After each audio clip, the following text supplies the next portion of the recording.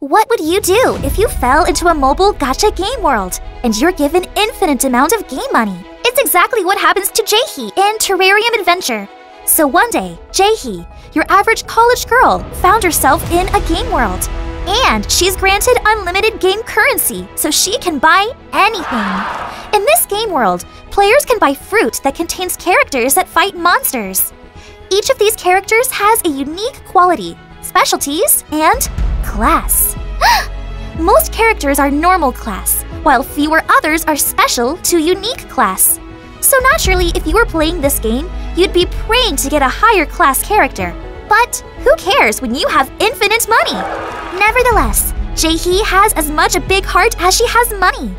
She befriends a stray character, Daisy, who has been abandoned by her previous master because she's a worthless normal class.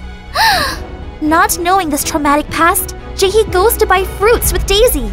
And when Jaehee luckily gets these beautiful high-class characters, Elderflower and Mesquite, Daisy runs away, thinking she is useless to Jaehee. Jaehee finds out that whenever a character is abandoned, they eventually die painfully. Jaehee can't let that happen. With her new team, she sets out to look for Daisy. But when Jaehee finds her, she is withering and going black. Surrounded by villains, you just watch her die so they can use her remains as fertilizer. And just when Jaehee finally holds Daisy in her arms, with her last might, Daisy throws herself against an attack on Jaehee and saves her life.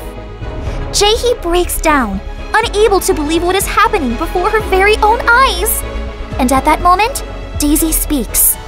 Her last words are... Find out in Terrarium Adventure, only on Manta. Hi! I just gotta say that something else really cool about this story is that the gacha characters have different plant themes. For example, Elderflower is a healer type, taking on after the Elderflower in real life, which has medicinal qualities. Way to get botanical knowledge while reading webcomics, right? Read Terrarium Adventure, only on Manta.